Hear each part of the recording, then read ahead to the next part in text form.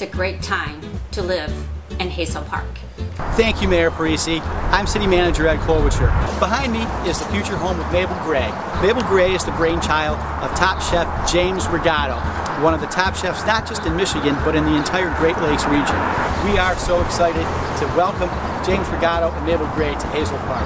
This is just one of many new developments that we have. We're so excited to share with you today. My vision for this restaurant is to return to the stove. I really want to create plates that are expressive of the season, are expressive of myself, my point of view, Hazel Park, Detroit. I basically want to open up a restaurant that feels like you're at my house. And hospitality and beverage and food is kind of the focus. So the best food and beverage that I can cook and procure, but in an environment that's comfortable and friendly and pretty much a place you can walk to, ride your bike to. Dress any way you want, and really be blown away with food. I'm standing here in front of House of Shamrocks, one of Hazel Park's longtime signature businesses. House of Shamrocks owner Mike Wilds has caught the redevelopment bug as well, and he has fantastic new plans to expand his kitchen and revamp his menu. House of Shamrocks has been a mainstay in the city of Hazel Park, and it's really been one of the businesses that helped put Hazel Park on the map. Detroit, Metro Detroit, pretty much Michigan. It's always going to be blue collar, we're always going to be Four Seasons, we're always going to be winter boots and construction boots and white t-shirts. I think our restaurant scene should reflect that. We have the best products that I've ever seen in the world or the country, and I think our food should reflect that, but our culture should reflect who we are as a people. And that's really what Mabel Gray is about, is being expressive of Michigan. Here's what we have to say, and I'm saying it in Hazel Park.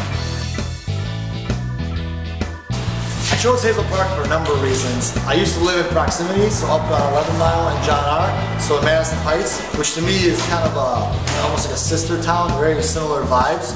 And I kind of fell in love with the area, the personality, the attitude. It's just quite, left of center, and I think that it's supposed to be. Hazel Park has a lot of opportunities, a lot of small buildings, a lot of existing businesses.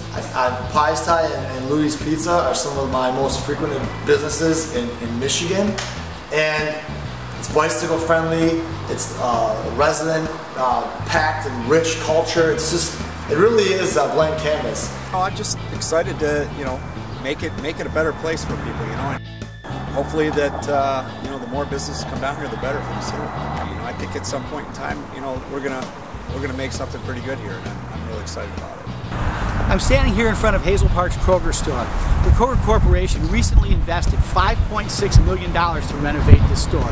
They added 16,000 square feet to the shopping center, and that expansion helped to create new jobs and investment in the city of Hazel Park. Thank you, Kroger, for investing in the city of Hazel Park. Another project that we're very excited about is artist Brian Dubois' 237 AM Studios that he's brought here to the city of Hazel Park. Brian is a furniture artist of great renown, and he's chosen to locate his new studio here in Hazel Park. He's currently renovating one of our previously vacant buildings, and we're so excited about the prospect of this turning into a new studio here in the city of Hazel Park. 237 AM Studios, I think, started in 2000. Right after I got out of undergrad from Detroit Mercy. My bachelor's of architecture. I got my builder's license, started doing sort of small-scale design build work. Every week's something different, but the end goal is being able to make products that have an interaction and can relate to kind of the domestic setting with 237 AM Studios and the Dubois collection, which is kind of like my furniture product line I'm kind of developing. That's kind of like my passion. Thanks for watching. Stay tuned for even more exciting news.